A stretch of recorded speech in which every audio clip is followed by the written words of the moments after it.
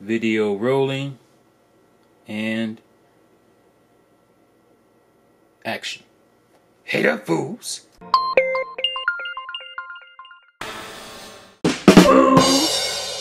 Big T, and I'm back with another video. In this video, I want to persuade you guys that maybe feeling like there's not a whole lot as far as big new games coming to Switch, at least so far. There are games out there that maybe you might have missed in lieu of the Wii U ports. And here's the thing about the Wii U ports. It's like every port to me has a nuanced thing. It's has a value or not, depending on what your tastes are, and if you've actually had the game before on Wii U, if you've had a Wii U, things like that. There's nothing inherently wrong with ports. I feel like maybe sometimes if you feel like there's nothing out there, some people, they feel like there's nothing out there, they'll just succumb to the ports, and maybe they'll just buy them because they're comfortable with them. It's no different than people wanting their virtual console and maybe picking old games that they played before on SNES or NES or whatever, picking those games over new indie games that have that kind of style, that have that kind of flavor that you remember from games of that era. And they're kind of,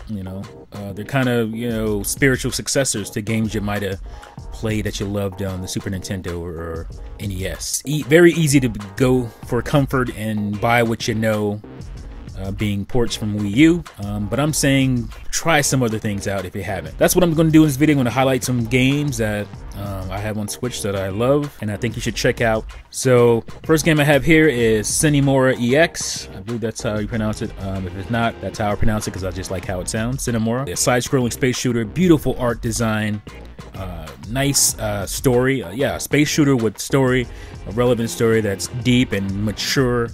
And this is just a really good game from THQ Nordic, like a Gradius style, the side kind of going from left to right, and you should definitely check it out if you're a fan of that genre. Needs no introduction. Skyrim, I believe, if you've never played an Elder Scrolls game, Skyrim is not a bad place to start. It's one of my favorites, next to Morrowind, Elder Scrolls 3. This is a fantastic game, excellent port of this game. It's just great to have this game portably. If you like action RPGs, this is like a game that should be up your alley. You can get hundreds of hours out of this thing depending on how deep you dive into it. Very good game, Skyrim from Bethesda. Also another game needs no introduction, Doom. Obviously there's some visual downgrades, there's a little bit more blurriness. This feels like Doom, very fast. Even though it's only 30 frames per second, it feels really fast. It's just fantastic. The Doom, the game itself is already great, and it's a really good port from Bethesda. And Panic Button, which you'll see more of, I'm sure.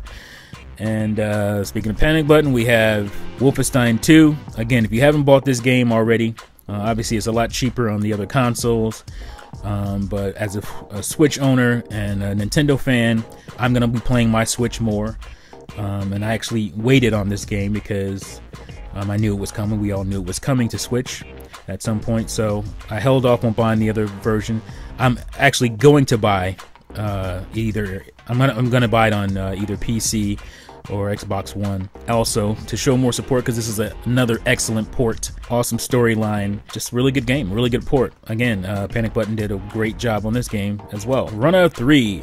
Runner 2 was also on Wii U, which is an awesome game.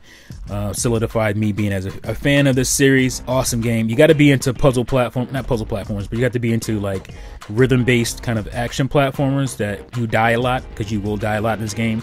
But that's what this game is about. It's about trial and error, learning the levels through dying a lot.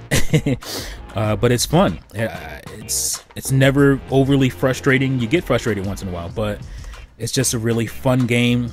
Easily the best looking runner game out there, not just because it's on a more powerful platform, but because they changed up the art style quite a bit in this version, and it looks fantastic.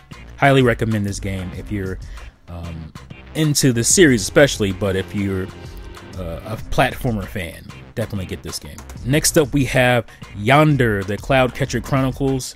I don't remember where this game came on my radar. I think I was probably on YouTube and saw a video of it and thought, man, it's beautiful. The game visually looks pretty cool. And that's where I got drawn in. I mean, this is a game that's visually up my alley. I like this style of game.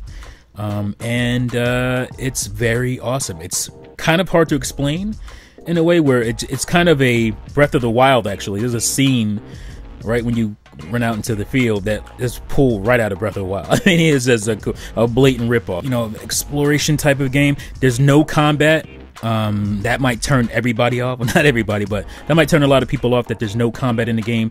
But you really don't miss it in this game. This game is more about exploring, crafting, and just, you know, kind of figuring out the story and just like just world building and been just like expanding the world of this game. I've heard it's about 10 hours on like a basic run through, and maybe 13 to 15 if you really like unlock everything and want to do everything in it. It's a really good, beautiful game, and I love it. It's fun. It's awesome. You can build farm. I mean, it's great. You just got to check it out. It melds a lot of genres together. Like I think that a lot of people will enjoy. Check it out. And then Poi. This game is a straight up love letter to Super Mario 64 / Elements of Sunshine. I mean, straight up, like straight up Mario's moveset from 64 with a little bit of Sunshine mixed in. Double jump, there's wall jump. I mean, the best thing about it is the controls are spot on. They're probably better than they were in Super Mario 64. Really good controls, really fun. If you like platforming, jumping around, collecting stuff, this is a game to get. You have to buy this game. You can play as both characters. You can swap at any time. Not in the level, I don't think, but before you start a level, I think you can swap between these two explorers. And I mean, it's straight up like when you collect these little medals or whatever, it's straight up like collecting a star in Super Mario 64. This game makes no qualms about what it's referencing. So you should definitely check it out if you're a fan. If that gets you excited, Mario 64 and Sunshine, definitely check this game out. And obviously, I mean, another game that needs no introduction, Mario plus Rabbids Kingdom Battle.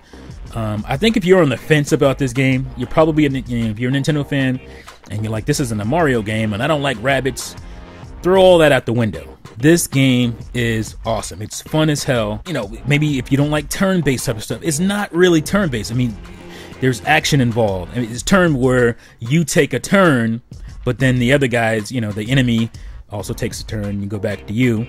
But it's so fun. If you're a fan of XCOM, you should definitely play this. It's awesome. Like, you know, the upgrading in it, it's funny. Like, I was really surprised at how funny it is. It's visually beautiful. And then they just added the whole Donkey Kong Adventure mode download, which is DLC, I should say, which looks awesome. I haven't gotten it yet, but I will for sure. I'm thinking about trading this in and getting the new cart that has it already. I believe it's on the cart itself, and getting that whole Donkey Kong thing. That's what I'm thinking about doing. So really good game. You should definitely check it out if you haven't bought this and you're looking for something to play. This is a great game. You can get, you know, on the low end 30 hours out of, and on the high end, you know, probably over 50. So this is a game I just picked up. It's a remastered version of classic Flashback. I played this on Super Nintendo back in the day. It was so confusing and back then because it didn't have all the stuff this remaster has. It helps you out a little bit. I remember just thinking this game was just like ahead of its time, way ahead of its time. It was just like very different. The animation in it was like Dragon's Lair type of animation. Not just for like a cutscene thing, but like all the way through the game. And it just has this really cool, deep story. It's very cyberpunkish in many ways. It's a side-scrolling kind of puzzle platformer. We have to figure out how to get past certain obstacles and certain enemies and stuff. Think of maybe like Oddworld or something. It has elements of that. Well, this came out before Oddworld. I'm sure Oddworld took some things from that. And it's a really nice remaster. It comes with an instruction booklet, a nice collector's card, Super Nintendo styled steel book. I'm opening it the wrong way. Here's the collector's card in there. And the weird thing is that for whatever reasons, the instruction booklet doesn't fit in this or this. It's too big. It came in a box. It came in a special edition box. It also comes with a soundtrack, I forgot to say, that you download using a code. So very cool. Nice little package there. Definitely pick up Battle Chasers Night War.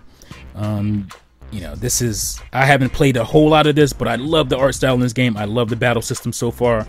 I ended up buying way too many games at once and haven't been able to get to all of them, but this is definitely a game I'm gonna dig into over the summer. So if you're into, like I said, RPGs, another THQ Nordic game, very good I've seen nothing but good reviews for it. Very cool to have this version of the game for my Switch. Speaking of RPGs, this is another action RPG, Ys 8 Lacrimosa of Dana. Love this game. The only thing I hate is that, again, I bought too many games at once, and I'm neglecting games I need to beat, like Xenoblade Chronicles 2. And speaking of Xenoblade Chronicles 2, this game feels like a Xenoblade Chronicles game stylistically. You know, because you have big monsters in the field that you take on. But this is an action RPG, so it's not the automatic kind of fighting system that you get from Xenoblade Chronicles 2. This is like you press a button and you hit. You know, it's very much like a Zelda in that aspect. Visually, it feels like it's, like I said, it feels like a Xenoblade Chronicles 2 kind of game. It's very anime, but this game is pretty cool, man. You get like a party of, I think, up to 4, maybe 5. I'm not sure. You go around and you figure out how to get off this island. You've been shipwrecked. I'm loving it. I love this game, and I need to get back to it. But like I said, I gotta finish some other stuff first. But you should definitely pick this up if any of that could be fun to you. So Zelda meets like Xenoblade Chronicles 2. And this game is actually quote unquote a port, but when it comes to indie games, to me they're not ports. It's just like, oh, that's this system's version. This also came out on Wii U, but it's on everything. It's on all the systems as far as I remember. I don't think there's a physical version on Wii U. They were going to do one, but they thought better of that. It would probably been a bit a waste at that time because it was supposed to come out at the same time as the Switch version, but I think they just backed away from that. They didn't want to spend the money on it, which made sense. And this also comes with a nice package. I don't have it all right now, but I believe there is a soundtrack for this. Correct me if I'm wrong, but there's some cool little stuff for this too. And this is an awesome Metroid stylized game, Metroid type of game. This is definitely influenced by Metroid, and this is a game I need to finish. I'm getting close. I just have to get back to it. It's awesome. You should definitely check it out. So, yep, Axiom Verge. Like I said, there are things to play. And I would advise you, if you definitely already have the Wii U game, stay away from the ports and buy this new stuff. Buy the stuff that's new to you, that's new to the Switch. I think that's the better way to go. Well, anyway, guys, I hope you liked the video. Let me know what you think in the comments below. As always, thank you for watching and listening, and I'll see you fools next time. Peace out.